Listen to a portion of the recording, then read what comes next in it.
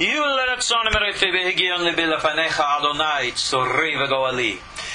the words of my mouth and thoughts of my heart be acceptable before you, O God, my rock, my redeemer. Shalom all and welcome. I am your host, Ariel Bar-Tzadok, and you find me online at koshertorah.com. I've titled this course, An Orthodox Rabbi Reads the Christian Bible. My purpose and intent in teaching this course is simple.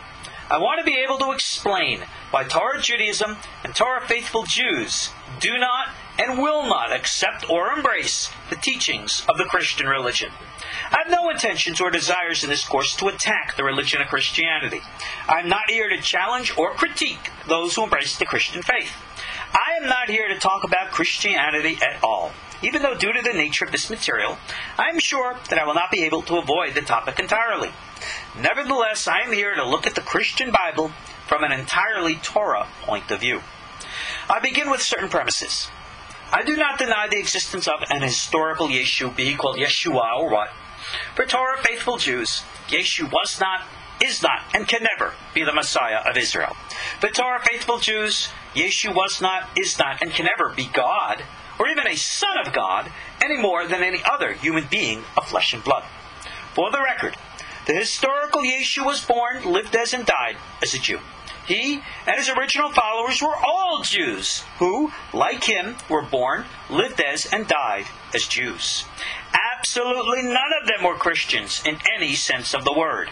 We Torah faithful Jews follow the same religion that Yeshu himself practiced. We pray to the same Heavenly Father. We live by the same Torah, mitzvot, and ma'asim tovim. Yeshu was not a Christian, and neither are we. Yeshu's original followers were all Torah-observant Jews, as was he.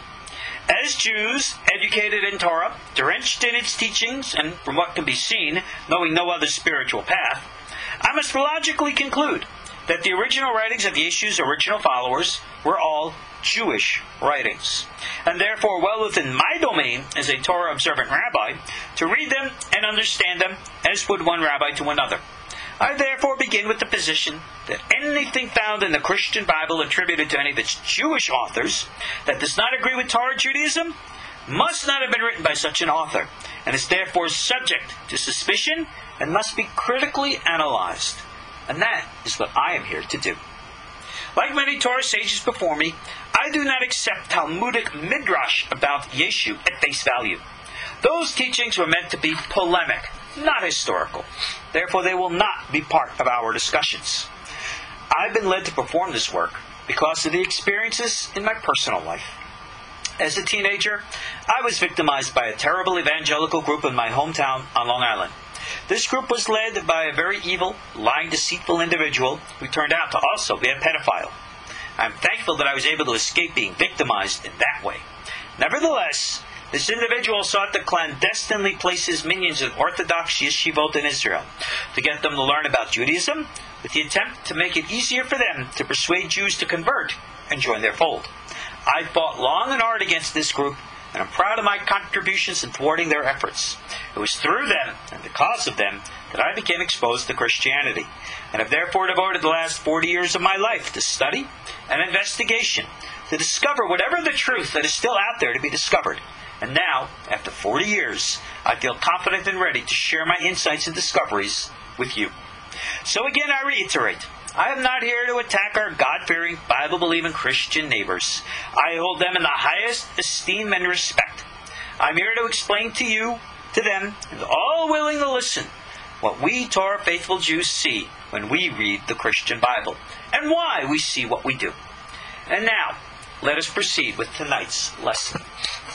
We'll proceed now into class 13, lesson 13. I want to finish up something in the end of chapter 16, and then go on through chapter 17 and beyond. Now, the section here that I'm going to begin with, we actually began last week. I want to go back over it. Verse 21. It says that Yeshu, it says here, began to show his disciples how he must go to Jerusalem, suffer many things of the elders, chief priests, and scribes, and be killed and raised again on the third day. Okay. We made mention of this last week. Let's review it again now. Number one. From a Christian point of view, obviously, this is prophecy for their entire theological fulfillment. I get that. But from a historical and realistic point of view, one of two things is true here. Number one, either Matthew did not actually write these historical words, and they were put into a text by a later author, kind of like after the fact, or indeed maybe Yeshu did say this, or Matthew did record it, and there's much more going on here than meets the eye. Now, what is going on here is something that is very ancient in belief, literally dating back almost to the time of Yeshu himself. And that is what's come to be known as the Passover plot. That indeed, Yeshu did not die on the cross. It was all a hoax. It was all a setup. Many of the original Nazarene and Ebionite followers of Yeshu, that's the historical church of Jerusalem, led by James and all that, allegedly were in on this. And that even though James led the, in quote, group after Yeshu's passing, allegedly Yeshu was still there, still alive, in hiding, awaiting for the time to reappear as the, in quote, resurrected Messiah. Now, these controversial in Christian eye ideas are nothing new. You have books written in modern times, about maybe 40 years ago, actually a lot longer than that, I guess. A British professor by the name of Hugh Schoenfeld wrote a book called The Passover Plot, outlines his entire ideas and beliefs about these things. But he is not alone in this. You can read Piaget and Lee, the guys who wrote the Holy Blood, Holy Grail books. That's about like the bloodline of Yeshu that gave rise to Dan Brown's the Da Vinci Codes philosophy. This is all about the Priory, the Zion kind of people. Well, there it is believed too, that again, this plan of this crucifixion was all staged, a staged event specifically and intentionally to catapult Yeshu out of being just a regular political firebrand like all those who've come before him and after him, to set him aside to being supernatural. Now, these ideas, as opposed to being presented in modern literature, and in the previous class I discussed something called the Jesus Scroll. Not going to get into that right now, but you go back into the previous class, and that's a very radical and controversial belief system there about a book that's very hard to find these days. But these original Ebionite and Nazarene teachings, as I said, date way back. So far back that the stories about Yeshu that are recorded in the Quran, which you remember is the Bible of Islam, so that's putting us way back into the 6th, 7th centuries, state that Yeshu did not die on the cross. So where did the Quran get that idea from? Obviously, not by reading modern day books, but because these ideas were around from a long time ago. Needless to say, modern Christianity will consider this heresy. Sorry, but these are the ideas and the beliefs that have been around there forever. Modern Christianity considers the popular belief that's all over the internet now about Yeshu having a wife.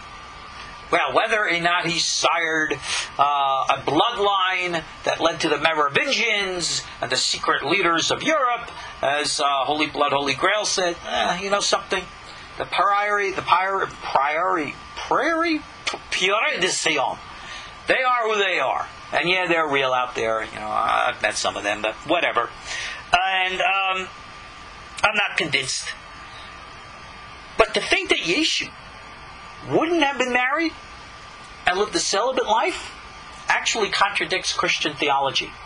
He had to be married in order to have been, in quote, the perfect sacrifice, because being married is one of the laws.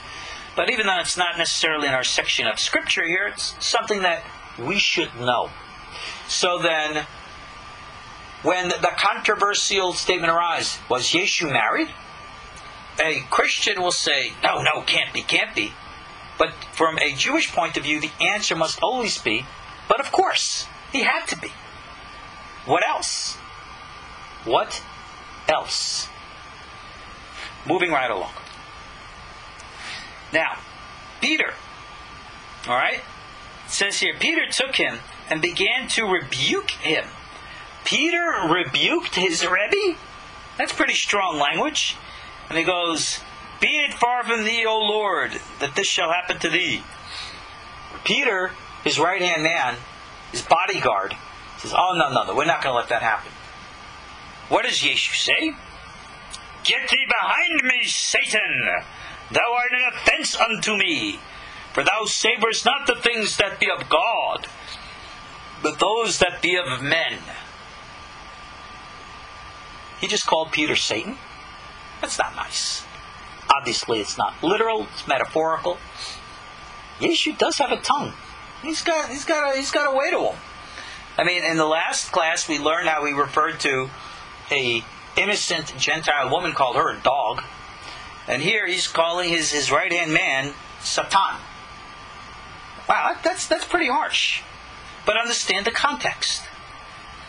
If indeed Yeshu has this plan, then indeed, for Peter to get in the way is a problem.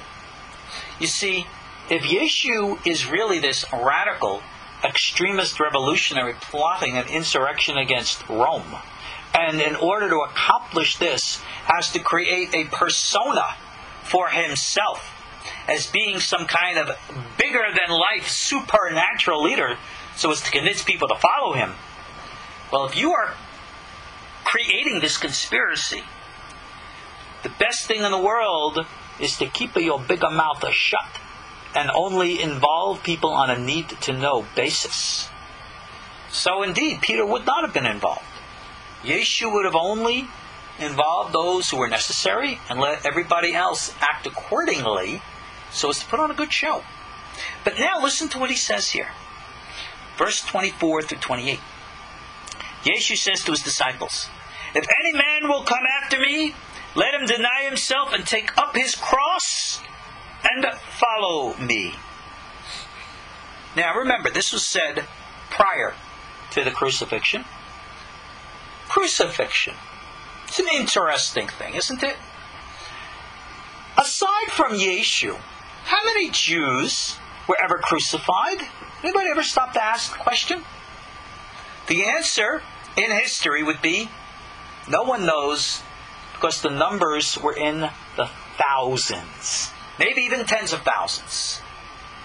Romans were notorious for crucifying, especially throughout Israel. And it goes back a long way. I mean, literally for 100 years before Yeshu, people were crucified in large numbers. The cross was originally a sign of Jewish martyrdom. If you were to say, I will stand up against the ruthless oppression of Rome, the response would be, pick up the cross. I am not afraid of Kiddush Hashem, sanctifying God's name. I am not afraid of self-sacrifice. I will therefore act appropriately according to Torah and willingly sacrifice myself to death. That was the meaning of pick up the cross and follow me. Yes, the cross was originally a sign of Jewish martyrdom before it ever became a sign of the Christian religion. And indeed, remember, for centuries, if I'm not mistaken, still used to this very day, the original sign of the Christian church was the symbol of the fish, the ichthus, which was the Greek term for, I think it was Jesus Christ, God's Son and Savior. I think that's like the capital letters, what it stood. It was a code, a secret code. And only centuries later did they pick up the cross as its symbol, after it had its original meaning and message of self-sacrifice for Jews was long forgotten in history. So Yeshu's message is sacrifice. The typical zealot call.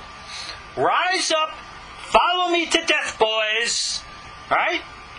Now, there's a very interesting little tidbit of military history. For those of you who are familiar, most generals and command officers lead their soldiers from behind. Right? They stay back behind the lines and they send the other guys up to fight and die. Well, there's another way of fighting. Those who lead the fight. Where in which you had leaders who literally marched their men into battle. What happens? You die. Sacrifice. This is considered a great thing, to die in sacrifice for God, whether it be in dying in the battle or whatever. Yeshu isn't saying to people, sacrifice your souls or your sinners. No, he's saying, being that we're going to have an insurrection against Rome, and Rome is heavily armed, and Rome is viciously and ruthlessly violent, there's going to be a very bloody war and people are going to die. And if you're not willing to sacrifice yourself for the cause, for whoever will save his life shall lose it, and whoever will lose his life for my sake, it says, shall find it. Yeshua is saying, throw yourselves on the swords to prepare the way for the kingdom. Again, these are words of extremist insurrection to get people ready for martyrdom. For what is a man profit if he shall gain the whole world and lose his own soul? And what shall a man give in exchange for his soul? Alright? It says here, for the Son of Man shall come in the glory of his Father with his angels, and then he shall reward every man according to his works. Well, that's the Christian hope and faith that they believe for to this very day. The Son of Man again, let's just say for argument's sake, Yeshu is saying these words. Let's not get overly scholarly and question whether Matthew wrote them or not. Let's put the words in Yeshu's mouth, right or wrong, and respond accordingly. Yeshu refers to himself as the Son of Man. He's clearly applying to himself a messianic mode, which in the context of everything that he's been saying and doing makes sense. And he says, I'm going to come in the glory of God. Angels at my side. Angels, whether that's supernatural beings from another planet or dimension, or a reference to the Essenes, who are also called the angels. Remember, there were thousands of them all throughout the country. All right? And then he shall reward every man according to his works. In other words, if you help the insurrection and the overthrow of the government, then indeed you will be rewarded. But if you sit by the wayside, pooh to you. Now, isn't this speaking of what Christians call the second coming? Isn't this referring to the time to come? Well, I ask, let's read the next verse. Yeshu continues in the same breath and he says, verily I say unto you, there shall be some standing here which shall not taste of death till they see the Son of Man coming in his kingdom. That means amongst his immediate disciples, his Talmidim, his students, he's saying, some of you are going to die in the war, but some of you will live. Some of you will make it. Some of you will see. Well, again, let's put these words into Yeshu's mouth, put it into the 30s and 40s of the Common Era. Unless you got somebody who was alive when Yeshu was around then, who would now be over 1900 years old, I guess Yeshu was wrong. Oh my goodness, how can I say that? But I didn't say that. These are Yeshu's words.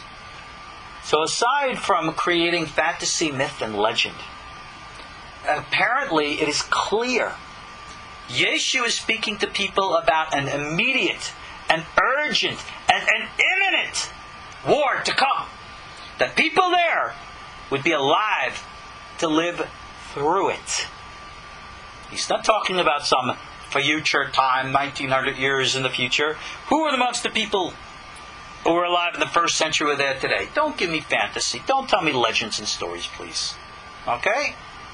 You clearly see from this verse alone the vindication, the validation of what Yeshu is militarily planning. Now, let's move into something very interesting. It says here, chapter 17, after 6 days, Yeshu takes Peter, James, and John, his brother, and brings them up to a high mountain apart. Now, they're up on top of the mountain, just the 4 of them. These 3 guys and Yeshu. What are they doing up on the mountain? It says here, and he, meaning Yeshu, was transfigured before them, and his face did shine as the sun, and his raiment as white as the light. And behold, there appeared to him Moshe Rabbeinu, Eliyahu and Avi. They're all chit-chatting. Hey man, what's going on? Oh, fine, cool, whatever. And then Peter asks and says to Yeshu, he says, Lord, probably it means Rabbi in the original. Maybe is it good for us to be here? If you will, let us make some tabernacles, Sukkot. One for you, one for Moshe, one for Eliyahu. Sukkot? What do they need Sukkot for? That's a curious statement. Let's say, all right, if we're going to visualize this as the myth here is being portrayed, Yeshu turns into a being of light. And all of a sudden these 2 other beings of light pop up. Let me ask you this. If you saw a being of light popping up in your driveway, would you go out and say, hey, you want me to build for you a sukkah? Hey, you want me to build for you a little place to hang out? You want to come in and have a cup of coffee? I don't know about you. Maybe I'm weird. But if I see beings of light hanging around, flitting around, and all the rest, the last thing in the world that I'm asking them is if I can build them a hotel room for the night. Something strange about Peter's statement. But let's move on. While he spoke, behold, a bright cloud overshadows them. Behold, a voice out of the cloud that says, This is my beloved Son. My version has the Son capitalized, capital S. Again. Okay, good. In whom I am well pleased. Hear ye him. Okay. And when the disciples heard it, they fell on their faces, and they were sore afraid. That's pretty slick. Let me ask you a question. Did this really happen? Was this an actual, literal, physical event? Well, let's see what Matthew has to say about it. It says, Yeshu came and touched them and said, Arise and be not afraid. Is Yeshu still glowing? Is he still twinkling? Is Moshe and Eliyahu still hanging around over there? How did they even know it was Moshe and Eliyahu? Were they wearing name tags? Right? I mean, how do you know these things? But it says when they lifted up their eyes, they saw no man save Yeshu only. And as they came down from the mountain, Yeshu charged them, saying, Listen to this. Tell the vision to no man until the Son of Man be risen from the dead. All right? I don't know this risen from the dead stuff. Maybe that's historical. Maybe it's not. In other words, that's the original words from Matthew or not. But Yeshu clearly states that this was a vision. It never really happened. Now things are starting to make sense to me. Because if it was legitimate and real and historical and actual and physical, why would Peter be offering to make them Sukkot? That is symbolic kind of talk. The kind of symbolisms that occur in a vision. But remember something about a vision. Visions are like dreams. And in a dream or in a vision, your mind is acting with active imagination, sometimes even a hallucinogenic effect, to see things, perceive things, and interact with things in the context within, not necessarily that which is without, meaning in the physical world. Yeshu himself said this is a vision. So therefore, you hear that? That is our buzzer going off, warning us that we got a storm coming in here. It's the one thing I forgot to turn off, so I apologize for you. So, hey, look at the good news, right? if and when in the middle of this class you hear a big explosion or something like that, that means a tornado hit my house, and with any luck whatsoever, next stop, Oz. Right? I hear they got a really cool wizard up there in a big, long, yellow brick road. I've been meaning to follow that for a long time. I got my 3 dogs. I don't know how they're going to get along with Toto up there, but we'll figure it out when we get up there. Just in case that happens. But if it doesn't, oh well. Getting back here to visions. looks like whatever they was smoking up there in the mountains, maybe some of that floated in here, going off to Oz. Maybe that's exactly what Peter, James, and John did. Maybe they were off to see the wizard. Think about it, for real. Did Yeshu give them something? Did they ingest some magic mushrooms or smoke something? Remember, hashish was very common in the culture in those days. Just like it is today in the Middle East. Now, that part is left out of our little story here. But clearly, from Peter's description, he is having a vision of an archetypal, non-physical nature, which indicates some type of altered consciousness, which may very well have been induced by some chemical substance. The text does not say that, but the nature of the description of what is seen indicates it. Maybe like an old, ancient version of LSD. Think about it. Because this is what Yeshu says. Don't tell anybody what you saw. Why not? Good gosh, if he's so supernatural, wouldn't you want everybody to know? Well, if everybody knew, in those days, people were not dumb. They knew about this meditative, hallucinogenic stuff just like we do today. Too many people that have asked the exact same questions that I am asking now. And they might have drawn conclusions and answers then that Yeshu might not have liked. So therefore, he solidified his supernatural place with his 3 top guys who are going to go out there and spread the word. And that's what he needed them to do. So now, moving right along, his disciples asked him and said, okay, look, if you are going to be the Mashiach, right? Doesn't it say, it says the scribes say, right? The rabbis say, the Bible says, Eliyahu Nabi has to come before you. So, Yeshu says to him, Eliyahu truly shall come first and restore all things. Restore all things? Well, I get that from the book of Malachi. Behold, I send you Elijah the prophet. But who has restored all things? Well, John the Baptist did not do that now, did he? Well, we're going to learn more about Johnny right here. He says, but I say to you that Elias is come already, and they knew him not. But I have done unto him whatsoever they listed. Likewise shall the Son of Man suffer of them. The disciples understood. He spoke to them of John the Baptist. Well, John the Baptist was Eliyahu Nabi. Well then, again, for the 3rd time now, we have reincarnation in the Christian Bible. Remember, Eliyahu Nabi, Elijah the prophet, was born. He had a mama and a daddy, at least that's the way we believe it. And then he went up to heaven, never dying. But John the Baptist, according to the book of Luke, was born. He had a mama, he had a daddy, and he was a little baby. And if that's the case, then the soul of Elijah that was up in heaven came back and was born again as a baby. No way around it. That's reincarnation. A lot of people don't like that, but hey, I didn't write this stuff. I'm only reading what it says. Take a little sip here.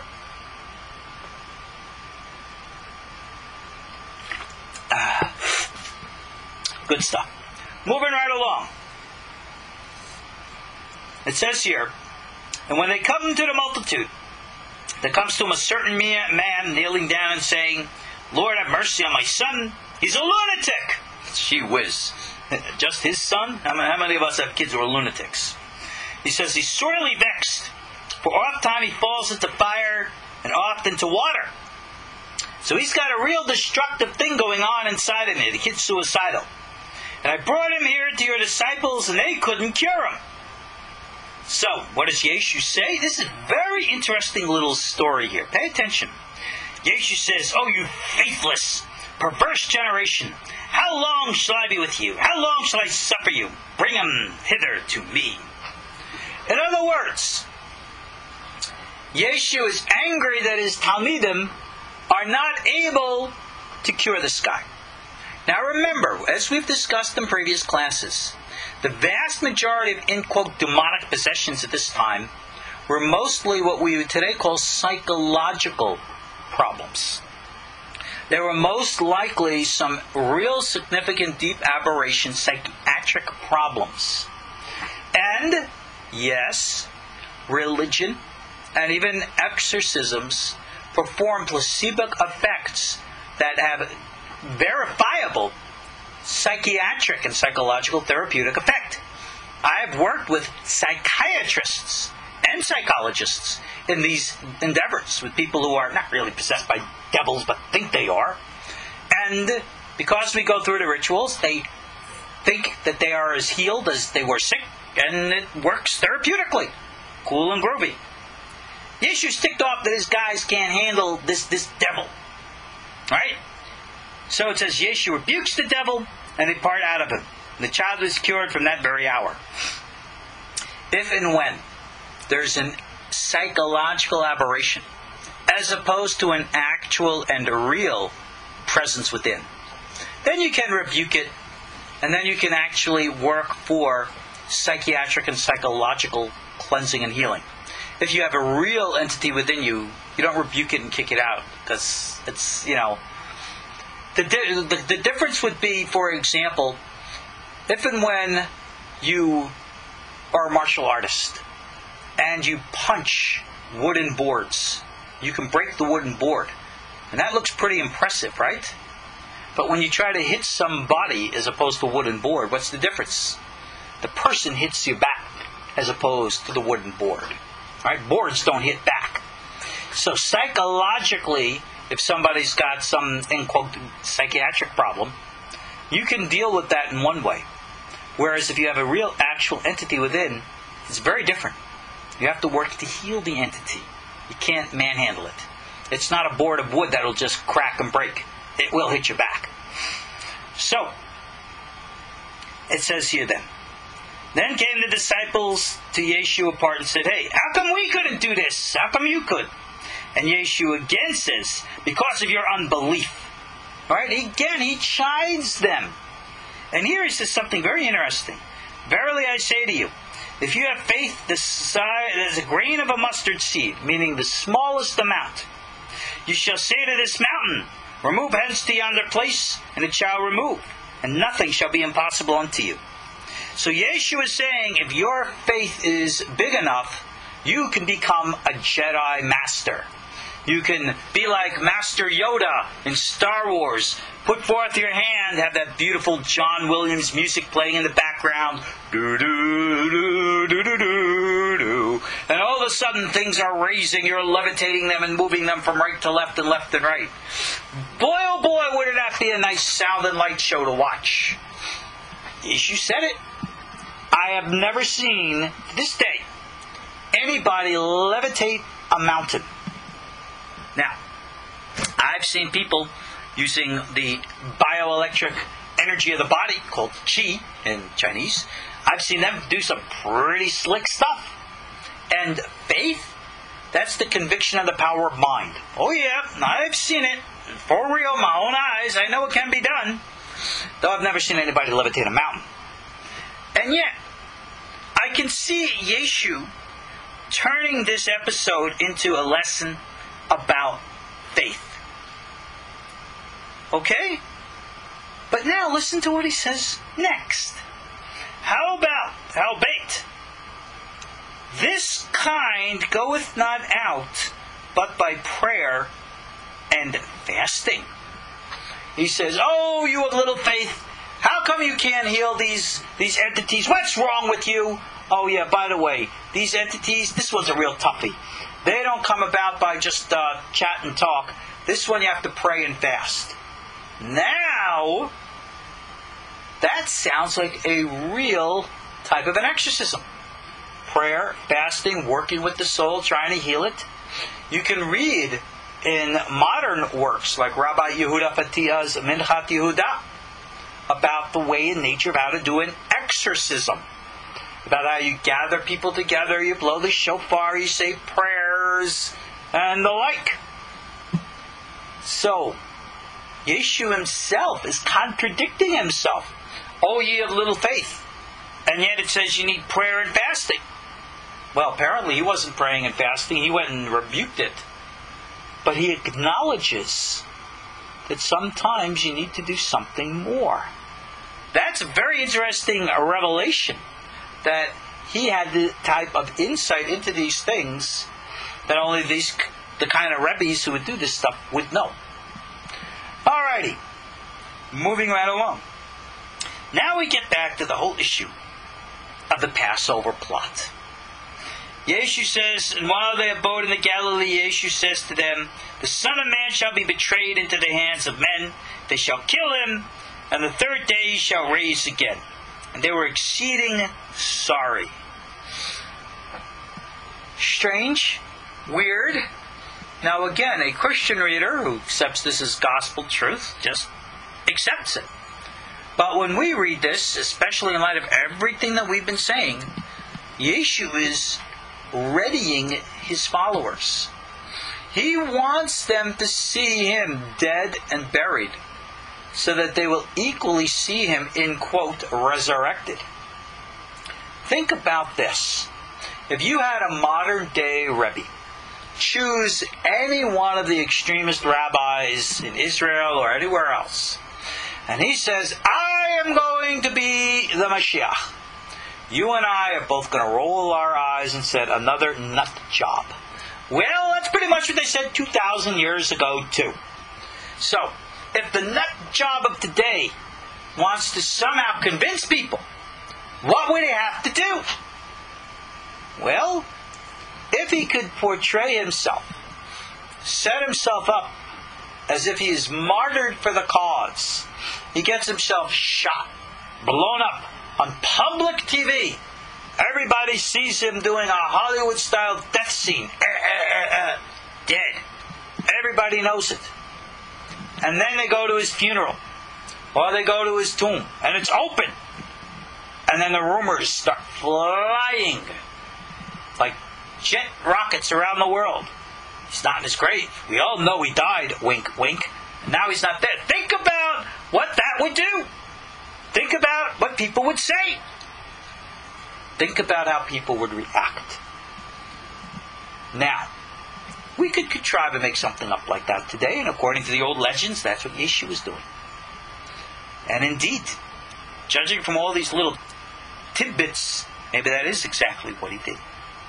But now we're going to come to something else. Again, the narration of the text is jumping around from this to that to that to this, back and forth and back to all different things.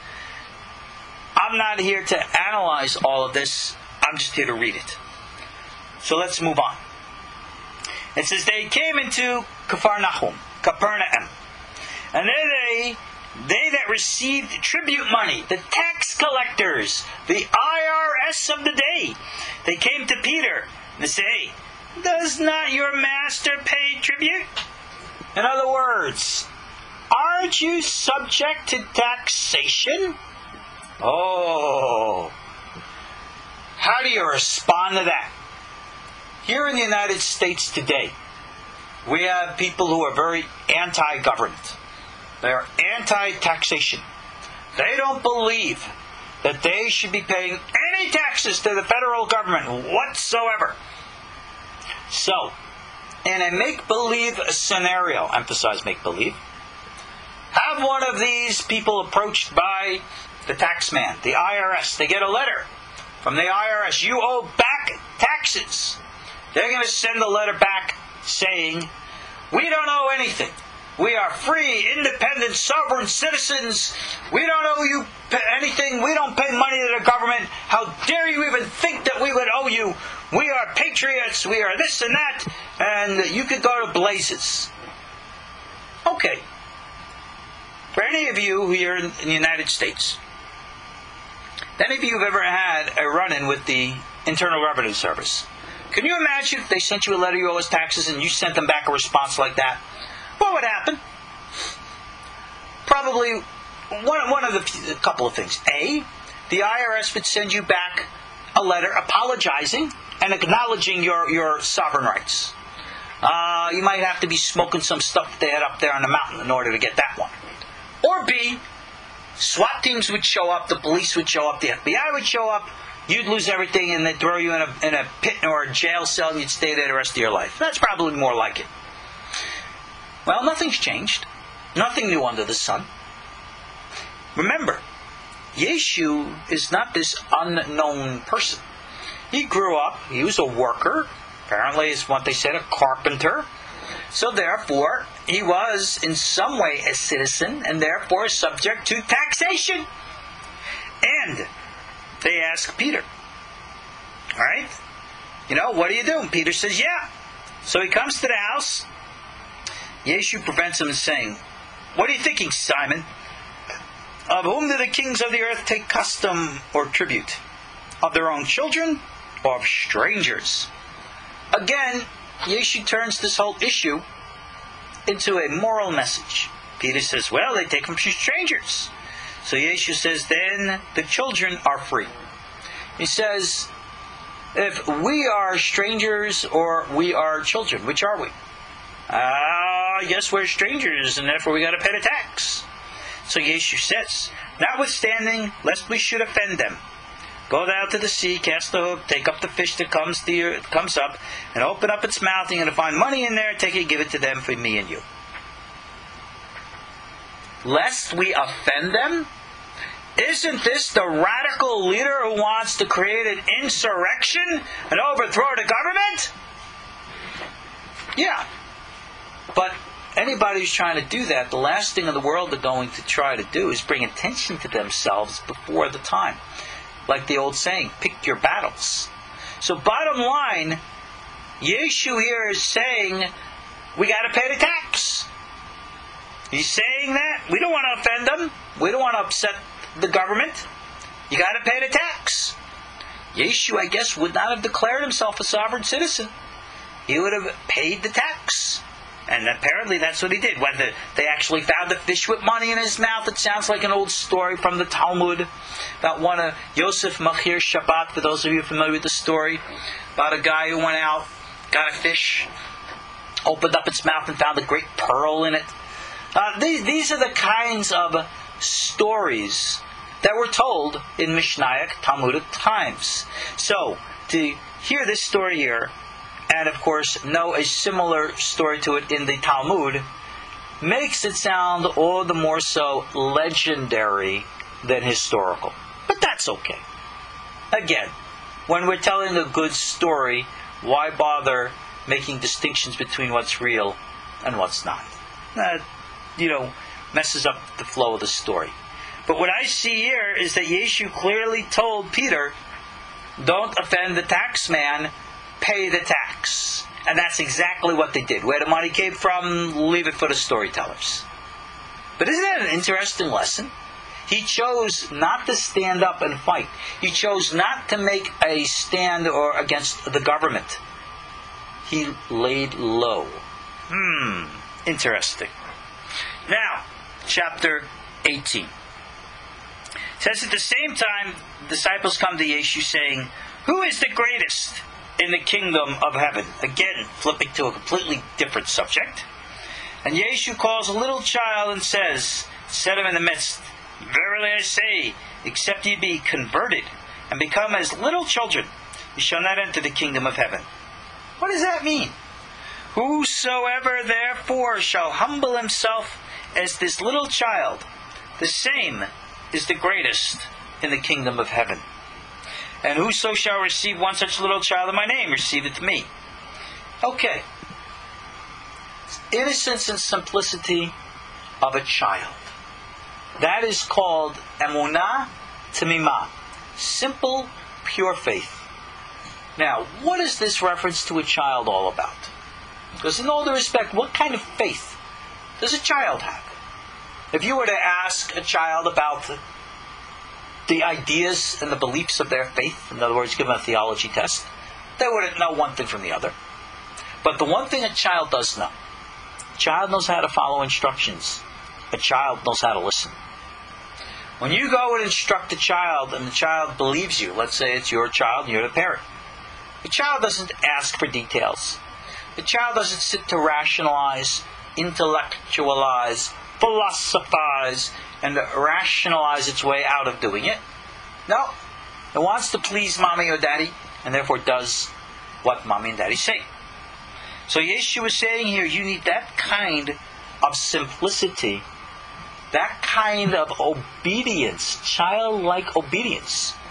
Why? Because Yeshu is setting up the mentality, the mindset of an army that's going to throw itself on the spears of its enemy. He's setting up his martyr brigade, those who are going to go out and die for the cause. And this requires the faith of a child, the simplicity. This is what he's telling them. And indeed, this is how he would have been understood. That's what's most important.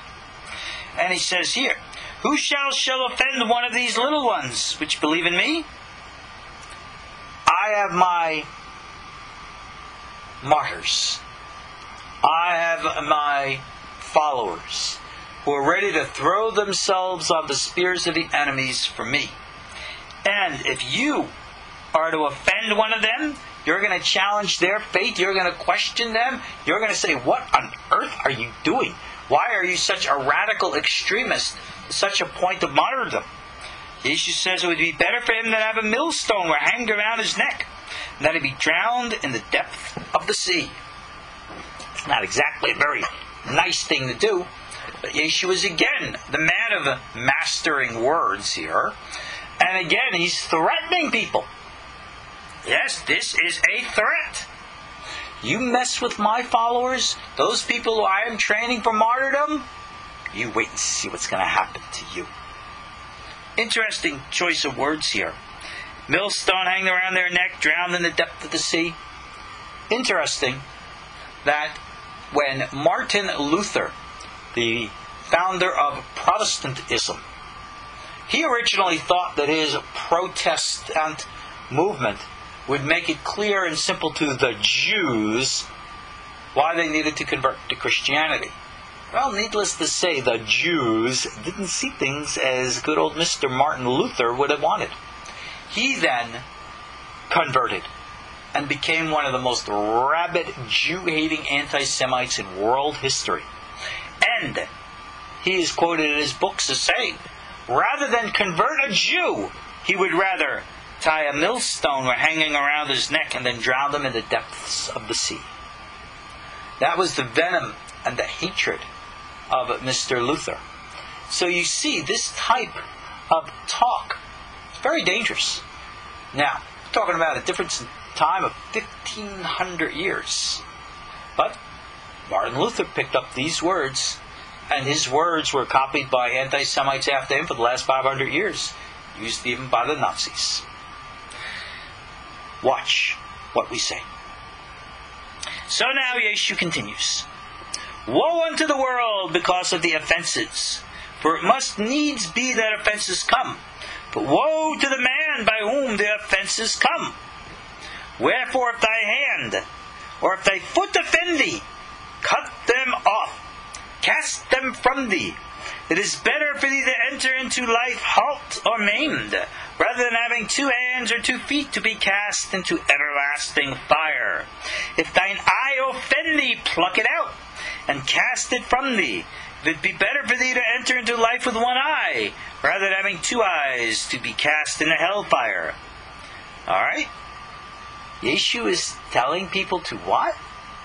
Self-mutilate themselves? Is this in any way literal? How many Christians, first century time to modern times, self-mutilate themselves? I've never heard of a single example. I've never heard of anybody chopping off their hand because they can't keep their hands away from the candy dish. I've never seen anybody poking out their eyes because they can't keep their eyes off a pretty girl walking by, or anything of the kind. But notice the extremism in this type of language. Notice the context. Yeshu is firing up here against those who would want his shock troop martyrs to think twice about what they are doing. No, they cannot. They have to have the faith of a child. And if you mess with them, we're going to put a millstone around your neck. How dare you? Continuing. Take heed that ye despise not one of these little ones. For I say to you that in heaven the angels do always behold the face of my Father who is in heaven. And then he gets all messianic now. For the Son of Man is come to save that which is lost. Again, the concept of a military action to restore the lost monarchy. Just like we've been reading all through this entire book here. You see it echoing through everything. And he says, continuing, How think thee, if a man have 100 sheep, one of them have gone astray, doth he not leave the 99 and go after the mountains and seeketh the one that is astray? And if so that he find it, verily I say he rejoices more in that sheep than on the 99 that went not astray. So even so, that is not the will of your Father which is in heaven, that one of these little sheep should perish. In other words, Yeshu is saying, I'm going after all the lost souls. I'm bringing them back to simplicity, bringing them back to his version of Torah. Good gosh. He sounds with this outreach here like a modern day Lubavitcher. Always trying to reach out to everybody. But in all due respect to Lubavitch, which in my opinion, though they're very different from my approach of Judaism, they still, in my opinion at least, are doing very positive work, reaching out to many around the world.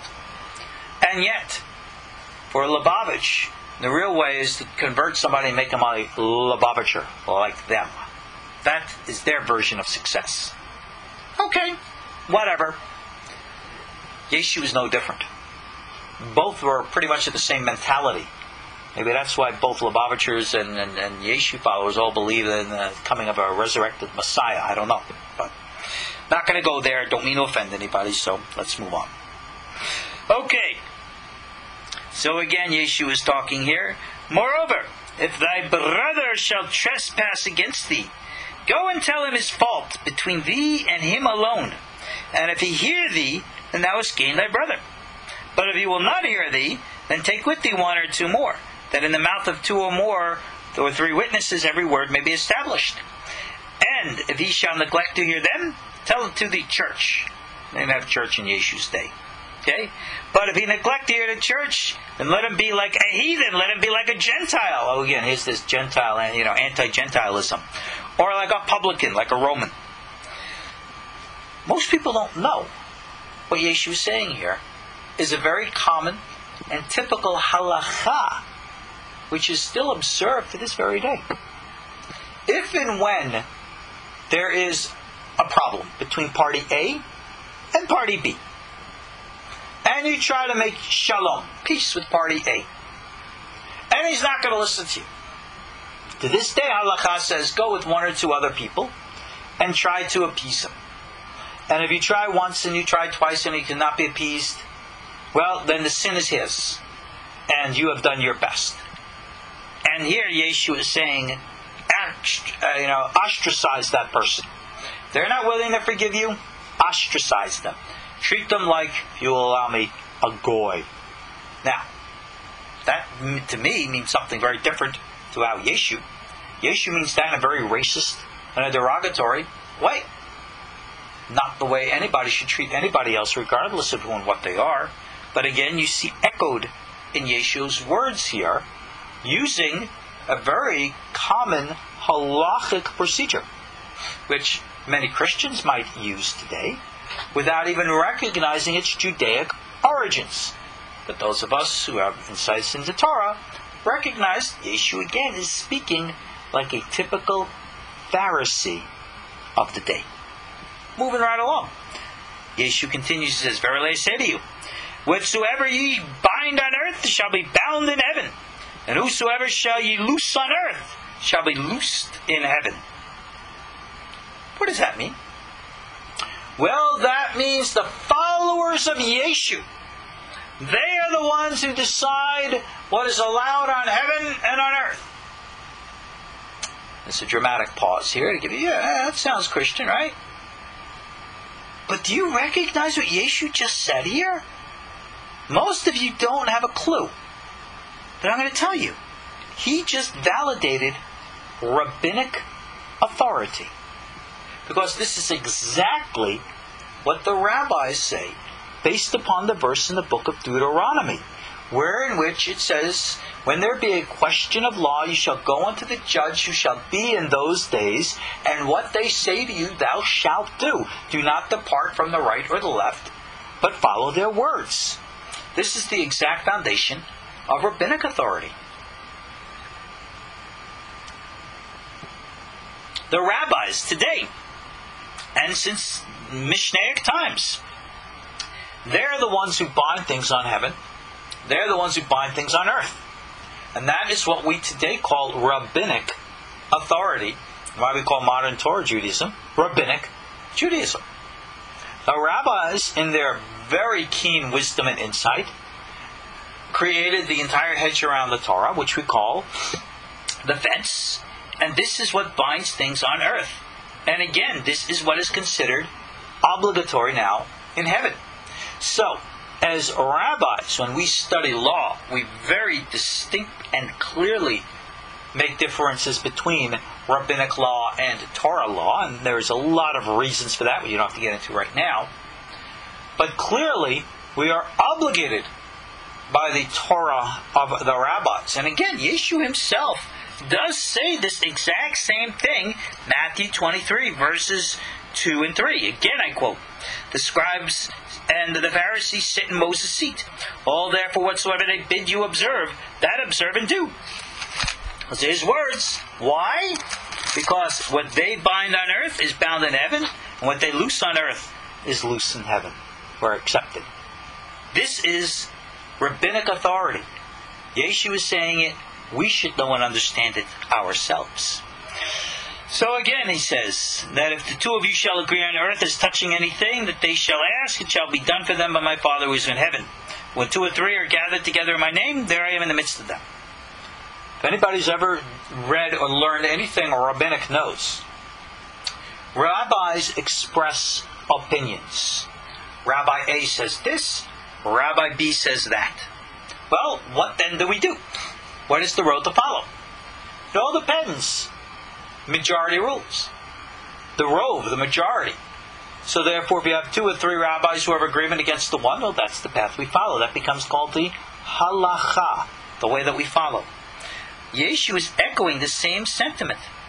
And again, I find this interesting, verse 20, where it says, when 2 or 3 are gathered in my name, alright, whether the words in my name were really there or not, it says, there I am in the midst of thee.